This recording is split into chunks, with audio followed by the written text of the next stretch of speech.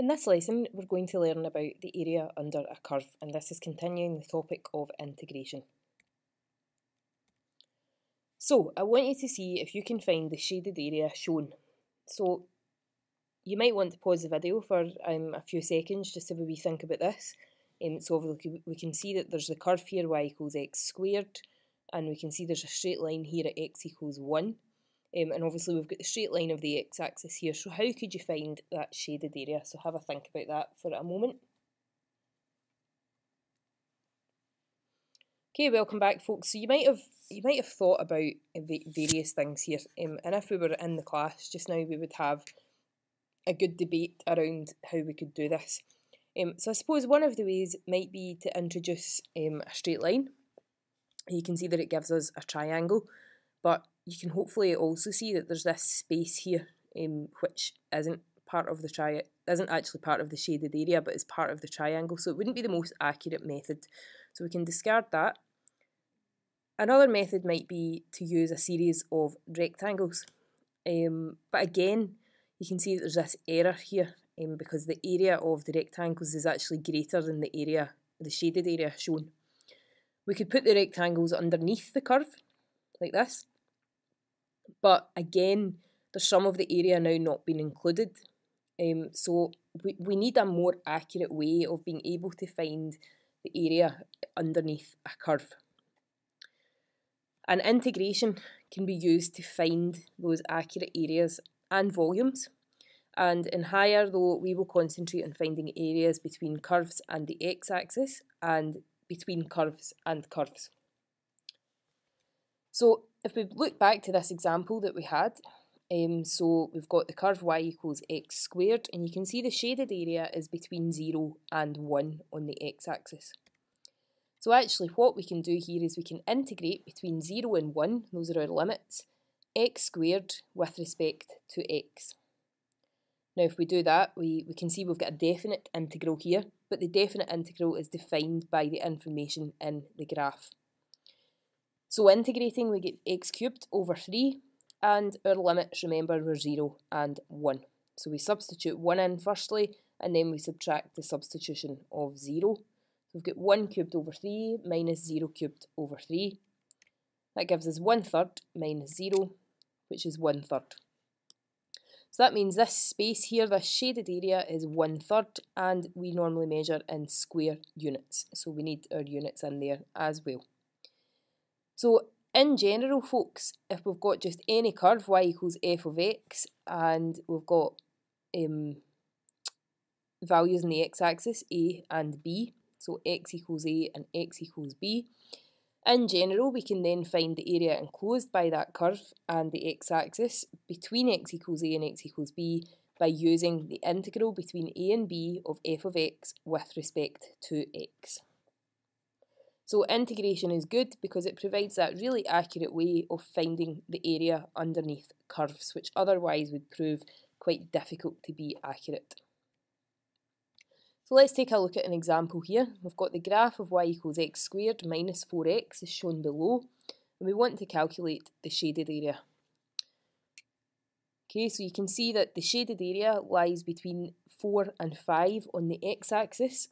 So when I'm setting up my integration here, I know that that's going to be my limits. So I've got the integral between 4 and 5 of the curve that I'm given, x squared minus 4x with respect to x. So integrating will give me x cubed over 3 minus 4x squared over 2, and my limits were 4 and 5.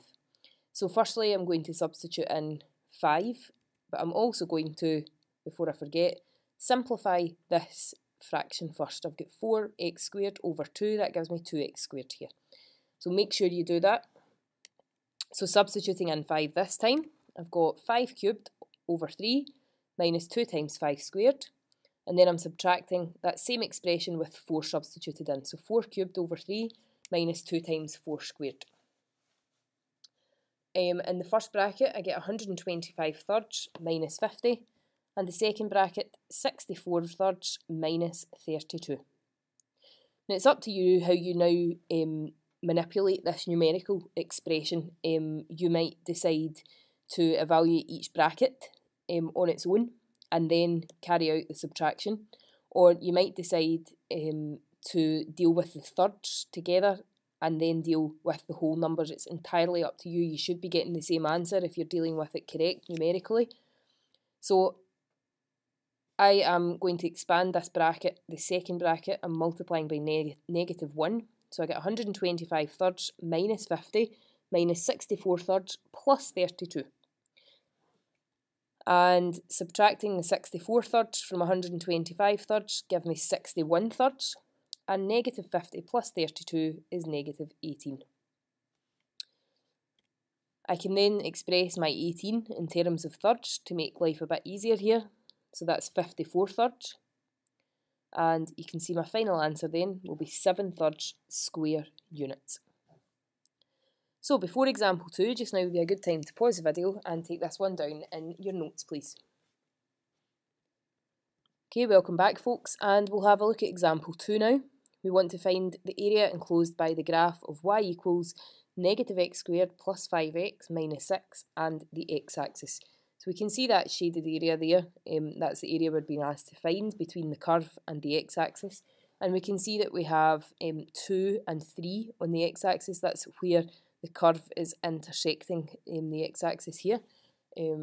So those will provides us with our limits for integration. So we've got the integral between 2 and 3 of negative x squared plus 5x minus 6, and we're integrating with respect to x. So we've got negative x cubed over 3 plus 5x squared over 2 minus 6x. And then substituting 3 in and substituting 2 in, and we need to find the difference between those. So in our first bracket we get negative 27 thirds plus 42 halves minus 18, and we're subtracting negative 8 thirds plus 20 halves minus 12.